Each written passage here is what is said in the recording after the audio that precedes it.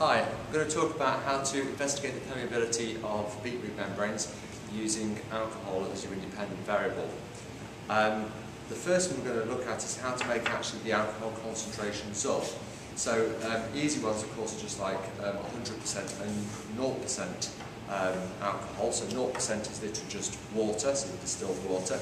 So we're going to use 5 centimetres cubed of distilled water.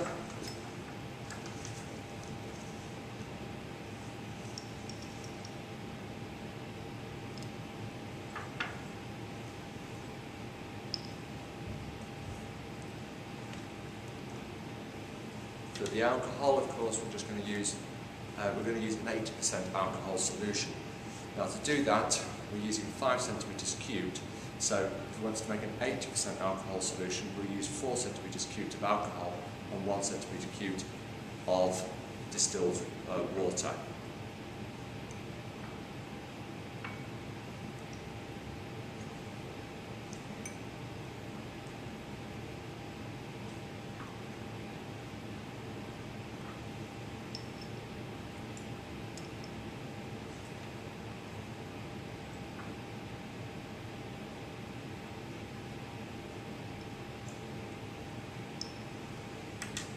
Okay, we'll make all the other solutions up, right, using obviously diluting the alcohol with water to make the other solutions up.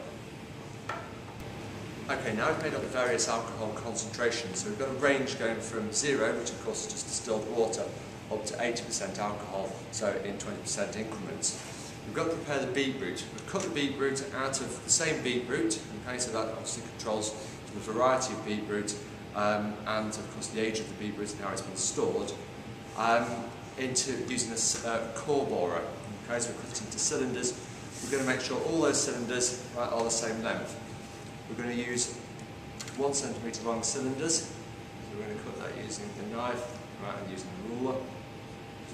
Okay, we've made sure that there is no skin on the beetroot.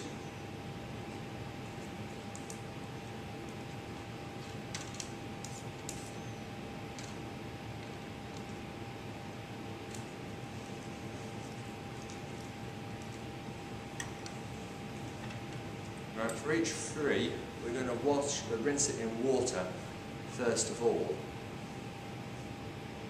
before we put it into the alcohol. The reason for that is that some of the cells become damaged, right, during the cutting process. So if you can imagine the cells, when you cut through them with a core borer, it damages the membranes of the cells and therefore pigment leaks out, as you can see there. So we're going to wash the cells to make sure, wash the beetroot pieces, to make sure that any pigment, right, that is leaking out of those damaged cells comes out before we start using them in the experiment, and therefore it makes our results much more reliable. We'll leave those in for just a couple of minutes, okay? I'll just cut a couple more.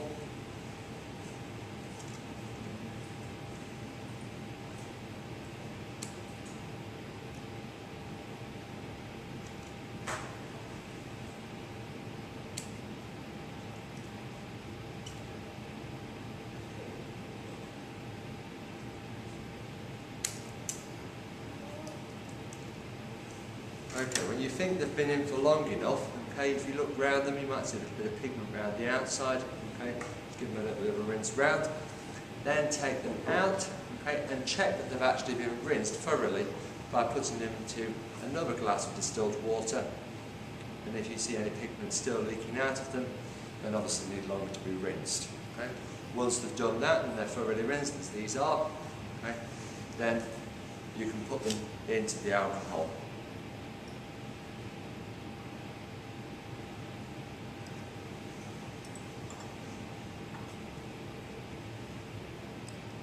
Right, we'll leave them in there for about 20 minutes.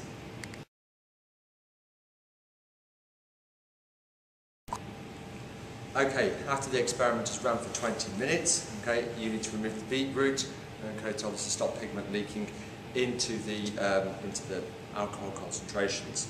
Right? Then you need to measure the intensity of the red coloration, right, that's leaked out, right, using a colorimeter. To do that, you first need to put a reference into the colorimeter to set it so that it's got something to compare to.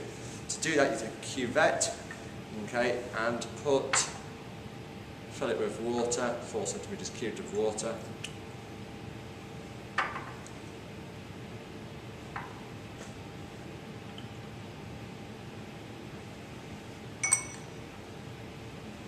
Right, placed in the colorimeter so that the arrow faces towards the R, right, and then press R for referencing it, and that gives you a 0 setting.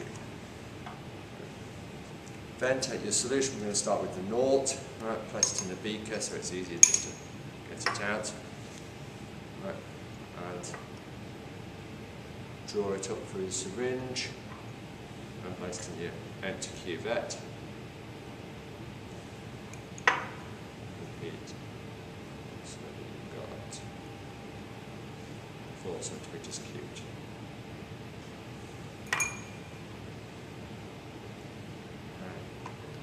It in there.